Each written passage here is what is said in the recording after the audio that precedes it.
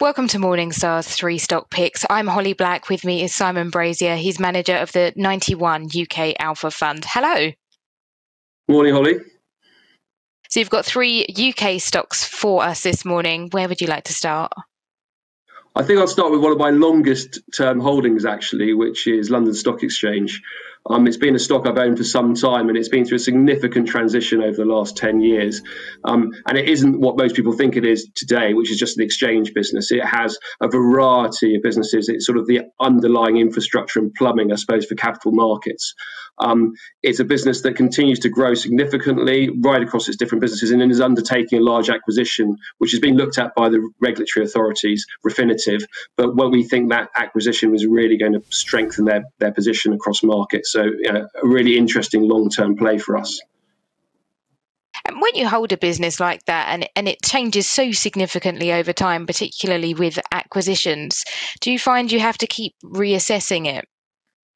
Yeah, I mean, we spend a lot of time with management and exactly that. I mean, my analyst on that, Fred, he spends a lot of time. I mean, when the Refinitiv document came out, for example, it was 100, 200-page document on that acquisition alone, and he spent literally a month getting to know that business. So he actually went out to the US to meet their management out there. So yes, I mean, it is detailed due diligence because these businesses are increasingly complicated. Poor old Fred. What's stock number two? It's actually what I said last year, which is a Fever Tree, and it's almost the same price as it was last year, but it's halved since then and then bounced back. Fever Tree to me is a really interesting company.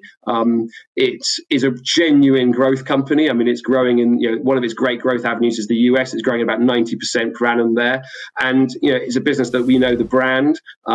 It's really riding on the back of the premiumization of alcohol as people are prepared to spend more for better quality drinks. And actually the lockdown showed its strength because although it wasn't obviously selling as much in the pubs and bars, the off-trade, what they were selling in supermarkets and the like was very strong. So we think it's a genuine growth business. It's run very well. And who knows, but I'm pretty sure at one point it will be bought by one of its sort of larger competitors. And Fever Tree's now moved into the US. Are there any other regions it could potentially tap into in the future?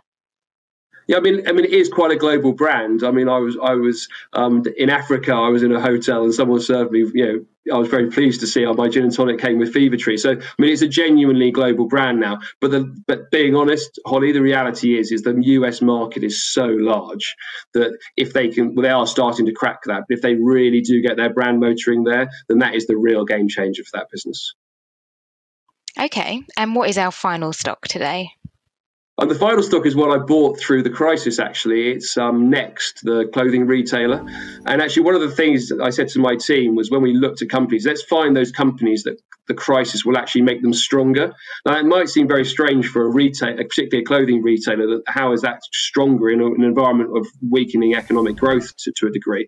But actually, for a few reasons. One, most of its competitors are now in weaker positions as some of them have gone bust. So from a structural perspective, it can gain market share that way. But secondly, what Simon Wolfson has been the chief executive, I think is one of the best chief execs I've ever known, and has done very cleverly. He's turned that business. If you remember, it used to be the Next Directory where you got the book.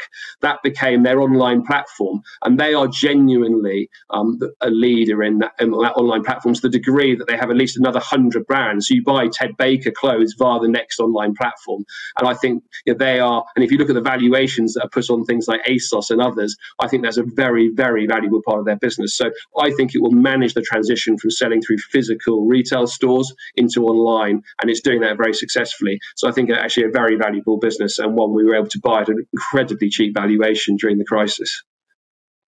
Even with those drivers, though, do you find it a concern when you hear about companies like shopping mall operator Into going under? Because obviously Next will have stores in those malls. Yeah, I mean, the reality is that actually we love industries where there is a constraint on supply, if that makes sense.